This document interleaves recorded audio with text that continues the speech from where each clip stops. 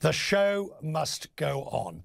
Cirque du Soleil is getting ready for its second act as it exits a bankruptcy brought on by COVID-19. Much like its famed acrobats doing extraordinary things, the Canadian troupe says it hopes to bounce back by 2022.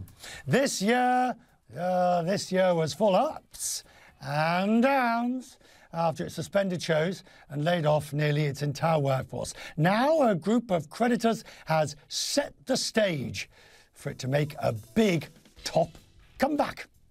I spoke to the head of Cirque du Soleil earlier, Daniel Lamarre, who told me the company will be profitable when it's back in the tent.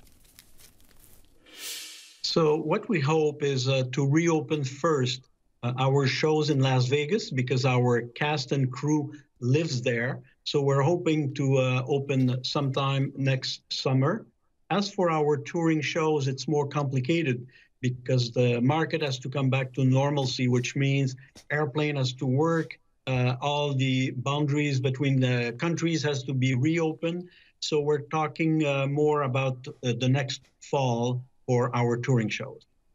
What changes have you made, to ensure a long-term profitability, or at least sustainability of the company and its various performing troupes and the residents and those that tour? Bearing in mind that every theatre group, every performing arts has had difficulty, but what are you going to do to protect yourself now? Yeah, as you said, the entire industry has been shut down for many months, and unfortunately several other months to come. So what we have done is we have planned with a very conservative approach. Even with the new owner that I've reinvest new money in the company, we're going to be very, very careful the way we're going to spend it in the coming months.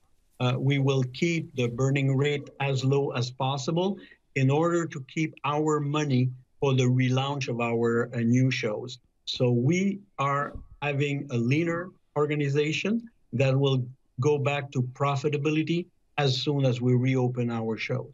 How much more are you putting into the shows? What's new? Yeah, what we will do is we are going to use that opportunity to bring new acts. And on each show, we have a department here which is called the quality of shows.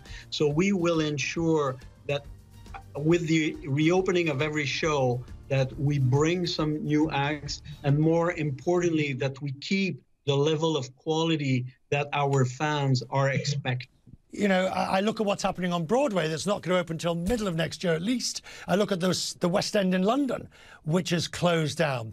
This is an industry, the performing arts is an industry, the crisis of which I don't think the rest of the population fully appreciates. No, you're right. Just for us, we were talking about 4,700 employees that lost their job overnight. Within 48 hours, we had to shut down all of our shows. So that's why today I'm so relieved that the future of the company is guaranteed. And more importantly, I will be even happier when I'm able to recall our former employees and tell them, come back home. And that's what is keeping me motivated, is keeping the focus on having this opportunity to relaunch, rebirth an amazing organization.